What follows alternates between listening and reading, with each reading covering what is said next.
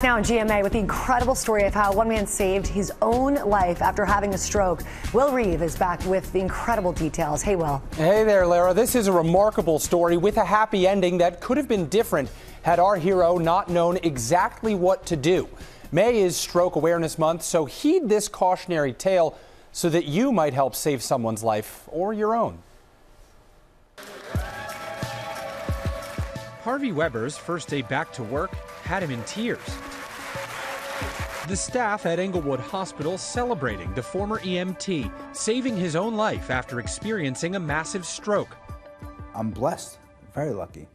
It wasn't luck, but good judgment that saved Harvey's life that day on the golf course in February 2022.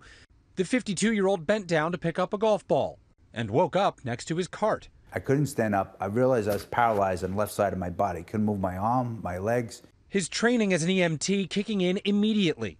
He reached for his buddy. And I said to him, I said, bro, I'm having a stroke. Call 911. He did. But what ultimately confirmed the stroke was the call he attempted on his iPhone. I take out my phone and I look at my phone, my face. It doesn't recognize my face and doesn't open up. A telltale sign of stroke is facial droop, where facial nerves are damaged in the brain. When the facial recognition on his phone wouldn't unlock it, he knew he had to get to a hospital fast. Harvey had a hemorrhagic stroke, a dangerous stroke when an artery in the brain bursts. While they only account for 13% of strokes, they can be deadly. Harvey's life was saved because he got to the hospital quickly to get treatment. Because with stroke, minutes matter. Harvey spent a month unconscious and 2 months in rehab.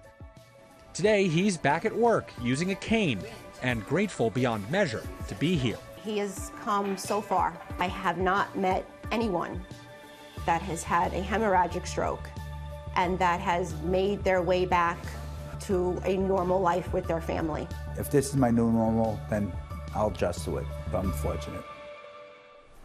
Doctors say Harvey's recovery is not done yet. They think he will get stronger in the next few years as his brain heals. There's only one reason he's still here. He got medical attention quickly because he knew the signs of a stroke. Think fast.